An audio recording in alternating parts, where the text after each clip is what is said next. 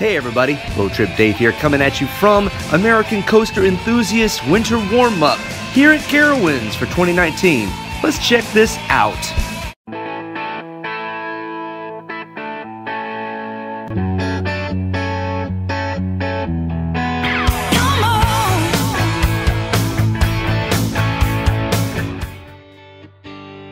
Alright my roadies, let's get this started, but first before we do, make sure you chokeslam the like button for this video, leave a comment, and share it with others. Also, don't forget to subscribe to my channel and click the bell icon to know when I post new videos and live streams. And last but not least, don't forget to go to Facebook, Twitter, and Instagram with the links in the description below. As you can tell, we went to the winter warm-up event in an empty Carowinds Park, which I thought was incredible.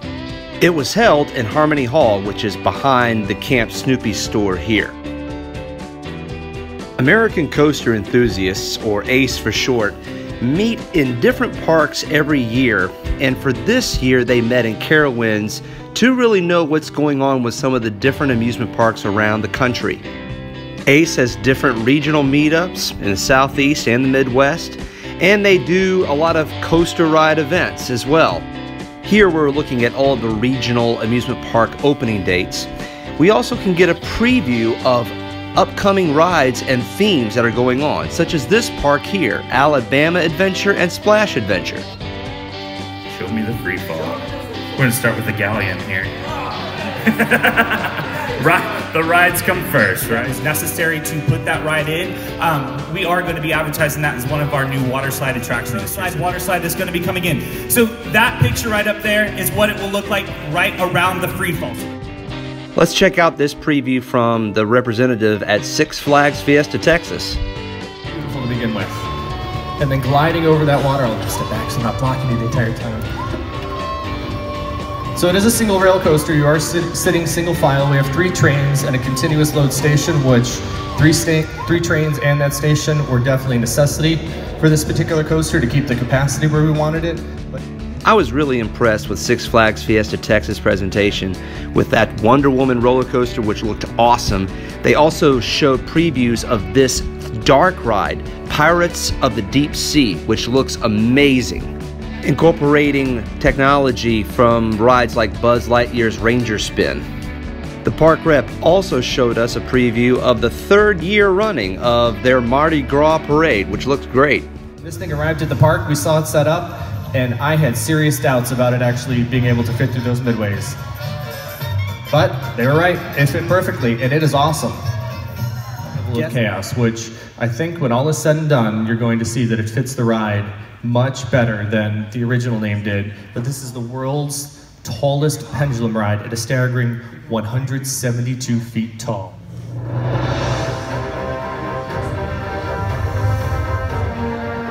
Six Flags Fiesta Texas is also going to be boasting the world's tallest pendulum ride, and I thought this was just incredible. Not only that, but after previewing the holiday events at the park, check out what they give us. They give us a free admission ticket for the entire year, as well as fast lane passes for all the big rides at the park. I was truly impressed. Next, we got to hear from the Six Flags representative for the park in Georgia. She actually gave us a rundown of different attractions from around the country and then focused mainly over Six Flags over Georgia. Let's take a look at one of the big swing rides, similar to the one in Texas.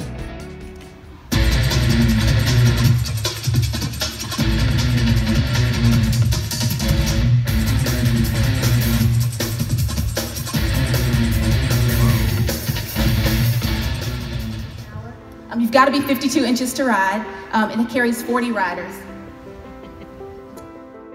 So Pandemonium is a new swing ride that's going to be part of a larger land edition called Scream Punk. As you can see, it's under construction here, and she actually gave us a good description of what the Scream Punk area is going to be like. It's actually pretty creative and pretty cool. Scream Punk is actually a Six Flags twist on the modern steampunk genre, and it mixes modern mechanics, whimsical designs, and steam-powered machinery. The next theme park that presented was Dollywood.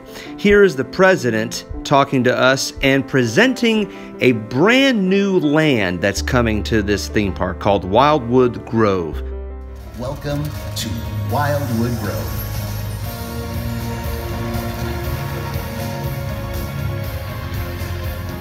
Dollywood's new land is a fantastical adventure filled with 11 uniquely themed family experiences. There are more places to explore and ways to play that take imagination to a whole new level. Timber Canyon inside Dollywood. Just like the Smokies, Wildwood Grove is home to towering trees, except the trees inside Wildwood Grove are perfect for some family fun.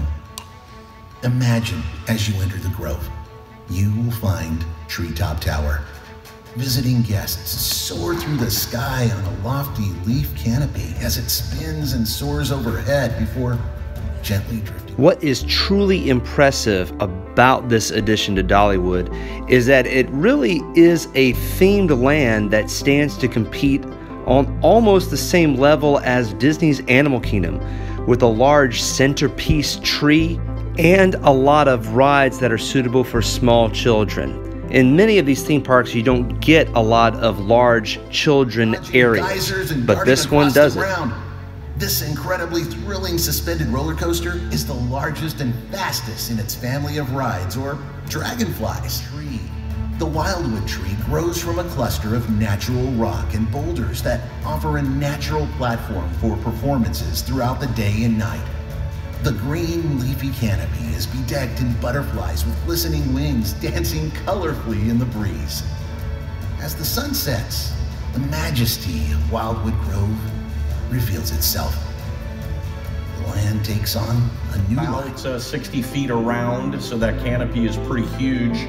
It's covered in more than 650 internally lit butterflies. Go to YouTube and you can see what the ride experience is. It does have a tunnel, as you'll see, and it does have a pond with geysers that will interact around the entire land to allow families to be able to stop, take a load off. There are a lot of theming in the look and the feel of the park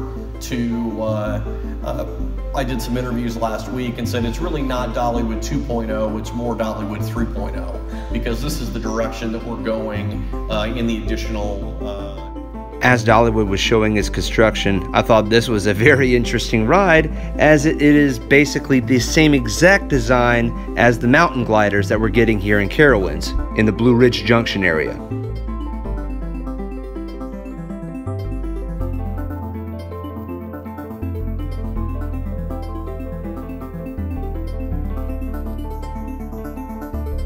And just like Carowinds, Dollywood also has some amazing holiday events for the Halloween and Christmas timeframes. And this right here is Lisa Stryker, who is Carowinds Communication Director. She did a great job presenting all the different things that Carowinds is getting this year. Things are happening every day. I walk out there's something new. And it's very exciting to see this happen. We're so proud of this new area. Of course, what is anchored? Part of Lisa's presentation included an overhead map of the future Copperhead Strike roller coaster here at Carowinds. She even gave a lot of different specifications for the ride, which a lot of ACE members like to hear. Let's listen in on all the different details that they go over here at Carowinds' presentation. You'll see some themed items that have already been added out near where the queue lines will be and along the track. So keep your eye. Inspired by the majestic beauty and easygoing culture of the Blue Ridge Mountain region of the Carolinas. Designed to engage all five senses, the redesigned 7-acre area will feature the new Blue Ridge Country Kitchen restaurant in the former Wings restaurant location. A fan favorite attraction is returning with a new theme. Have you ever wanted to soar like a bird? The reimagined Mountain Gliders offers an experience that's mighty close. Blue Ridge Junction will be anchored by the park's 14th roller coaster, Copperhead Strike, the Carolina's first double-launch coaster. Jump into your getaway vehicle as you chase through a series of fast, tight, close-to-the-ground maneuvers, including 5 head-over-heel inversions. By Mary to Carowinds, this 5-floor, 130-room hotel is expected to welcome its first guests later this year. It'll feature a pool, fitness center, outdoor seating area with a fire pit, suites, and a small bar, making it an oasis for your overnight visit. Its convenient location, adjacent to the park, will put guests close to the action, including Copperhead Strike. If you look around here, you can see that all the steel track's up right now. It's all set in place. We've actually started grouting base plates, and there's some right here close to us you can look at. All the track is up, the side track's in, the transfer track's in, side track, people call it different things. To look and feel just like the theme, to fit the theme of the Blue Ridge Junction. So a lot of people don't know these mountain gliders have been around since the 1930s. They started out at Coney Island in Cincinnati, and we're bringing them back. They've been kept alive all these years. Okay, my roadies, you know how I love food. Well, let me tell you, here at the winter warm-up, Carowinds put on an incredible display. Look at those wings right there, as well as the potatoes and collard greens and carrots. These are the types of items that they'll be getting at Blue Ridge Junction, which go phenomenal with the Copperhead Strike sauce. Carowinds definitely hit a home run with this spread here. We had plenty of soda, bottled water, and check out the plates. They had specific plates with Copperhead Strike on them. Carowinds executive chef also showed off the phenomenal desserts that'll be at Blue Ridge Junction, like the berry cobbler pie and the peanut butter and jam cookies.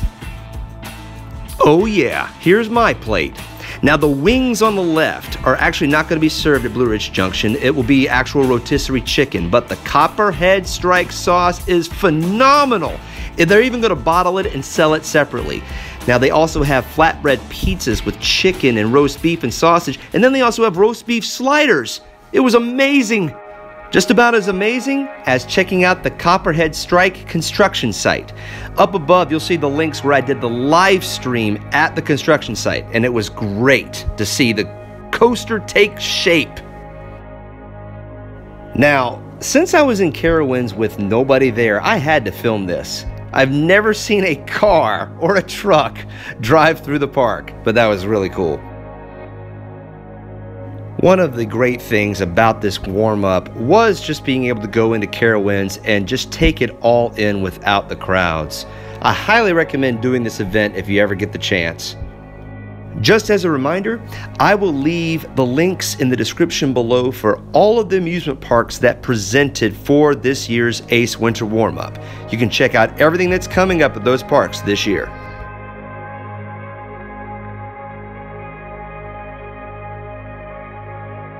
Well, I hope you enjoyed this little preview of the winter warm-up here at Carowinds.